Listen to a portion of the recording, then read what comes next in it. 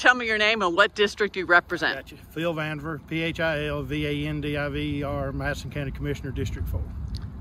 Phil, what am I looking at behind me? These look like garbage trucks. Well, they are garbage trucks Monday through Friday, and then on the weekend they may be a snow truck. Let's give that a different look. They are garbage truck. We use these every day for our large curbside debris pickup. We'll also put a frame on them, so these 2 or 3 times a year that we have them, we can put snow plows on them, have them ready to go for whatever happens with this snow event, whether we get snow, whether we get ice, sleet. We have options here. We're putting putting salt brine down on the highways now to try to keep the snow and ice from adhering to the pavement.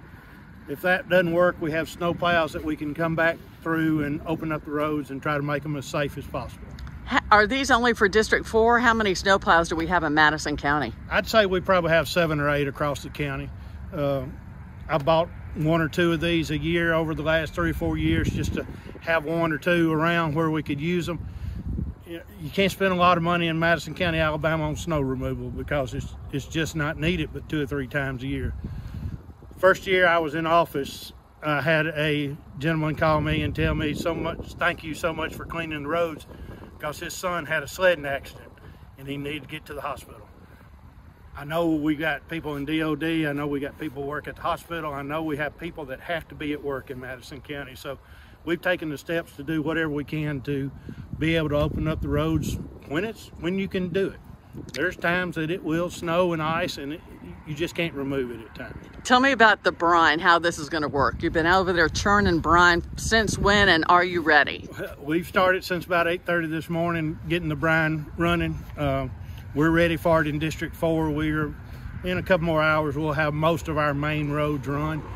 You can't run all of the roads because it's just too much time and effort to do that. It's just we run our major roads where people can get in and out and do the best they can.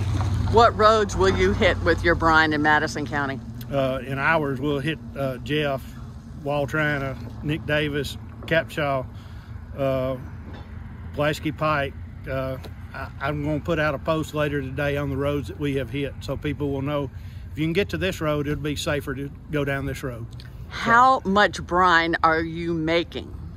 That's a good question today because we're furnishing the brine for District 2, District 3, and District 1 out of our operation here. So we probably have made 15,000 gallons of brine today to go out on the roads. 15,000? Yeah, it wouldn't surprise me one bit. We've made 15,000. So you're going to just keep making the brine? We're going to finish our routes today and we're going to have our tanks full, so whatever happens in the morning, we'll be ready to go again in the morning.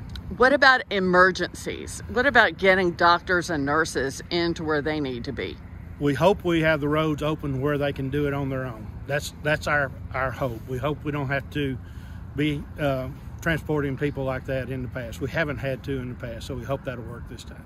Okay, what do you want to tell the people of your district and even for all Madison County right now as we go into this evening? This looks like a long-term event to me from the forecast that everybody's given us.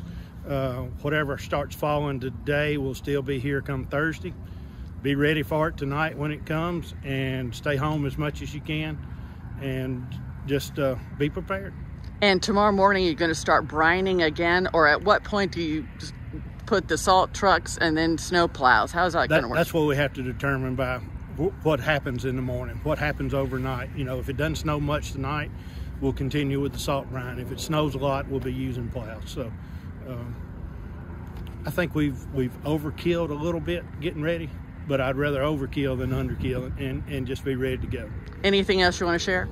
Just let's enjoy it, let's stay safe and have fun. We don't get snow much around here, so let's have fun with it, but let's be safe with it. Perfect.